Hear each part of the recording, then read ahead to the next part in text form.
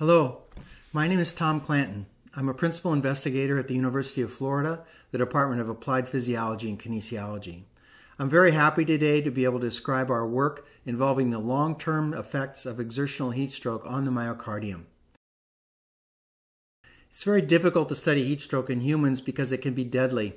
So we utilize a preclinical mouse model in which we train mice to run on a forced running wheel in an environmental chamber kept at 37.5 degrees centigrade. The mice run using an incremental protocol until they develop severe neurological symptoms at core temperatures of about 42 degrees centigrade.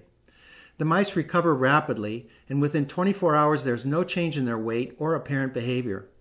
We studied both female and male mice, but female mice were able to run much longer, much faster, and sustain elevated temperatures for much longer times.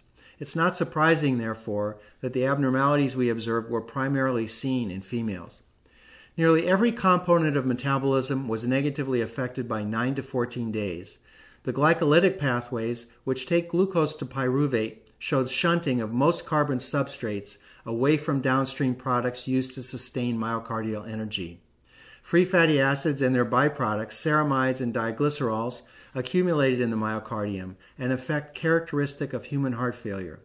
We think our data is extremely important because it is known that patients exposed to severe exertional heat stroke have a greater chance of acquiring long-term heart disease. You can find our study in the Journal of Physiology, volume 598.5. Please contact me by email if you wish to discuss our work further. Thank you.